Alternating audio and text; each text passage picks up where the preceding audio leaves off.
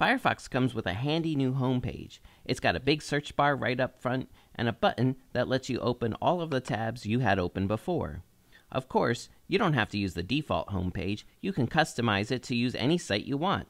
All you have to do is go to that site and drag its icon to the home button. Click yes, and you're done. But wait, there's more. Let me show you another homepage trick. You can set a group of pages as your homepage. Say, for example, you always open your email, some news, and Facebook. Just open the Options window by clicking on the Firefox button and going down to Options. In the General panel, choose Use Current Pages for your homepage.